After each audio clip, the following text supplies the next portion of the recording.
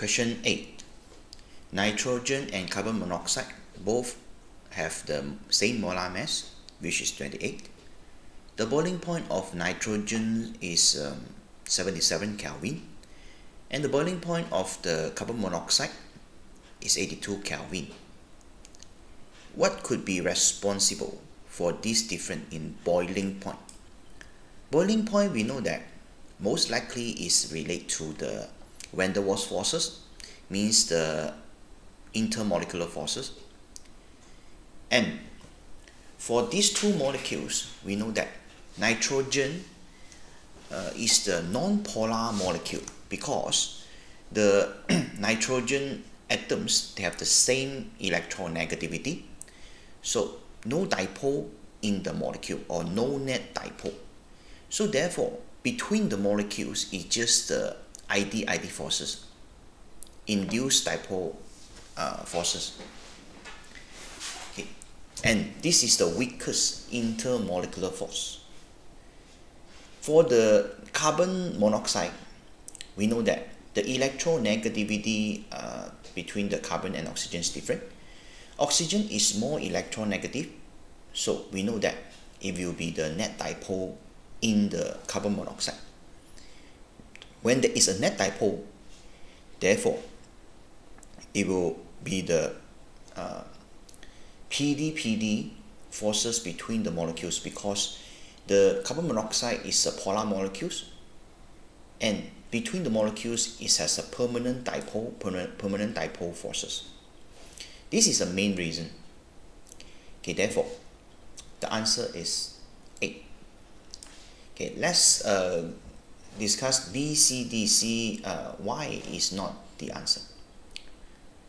Okay, nitrogen has a sigma and pi bond, and the carbon monoxide has sigma bonds only.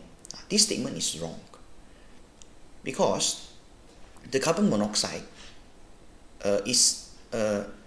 actually has a three bonding, and for nitrogen, the triple bond, okay, it has 2 pi and 1 sigma, and carbon monoxide also 2 pi and 1 sigma.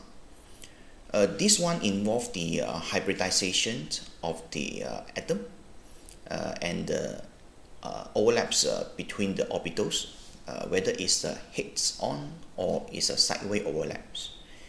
Okay, to know more details, okay, please refer to your lecturer maybe, so to have the better explanation on this hybridization.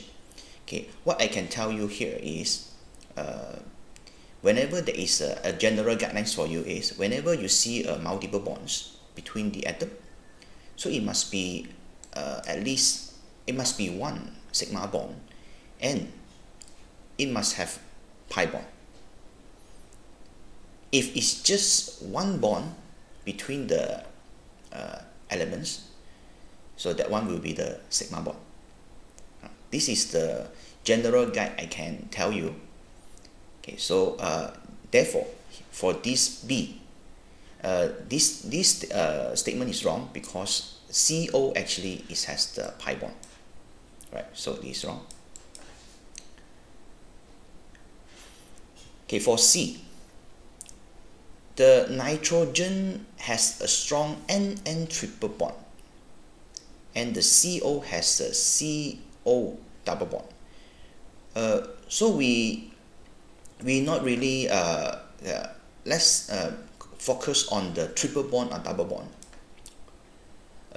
For this statement, when we try to discuss the bond energy or the bond strength, so it's definitely not the answer, because the boiling point is actually more to the intermolecular force, not the covalent bond between the atoms.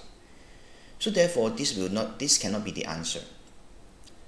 Okay, it's not about covalent bond between the atom, it's about the intermolecular force. For D, the CO molecule has more electrons than the nitrogen molecule. This one also is not correct. It's actually equal, because we know that the total protons in this CO is 14, therefore electrons also 14. For nitrogen, total protons also 14, electrons also need to be 14. So actually they have the same electrons number, right? So D also wrong.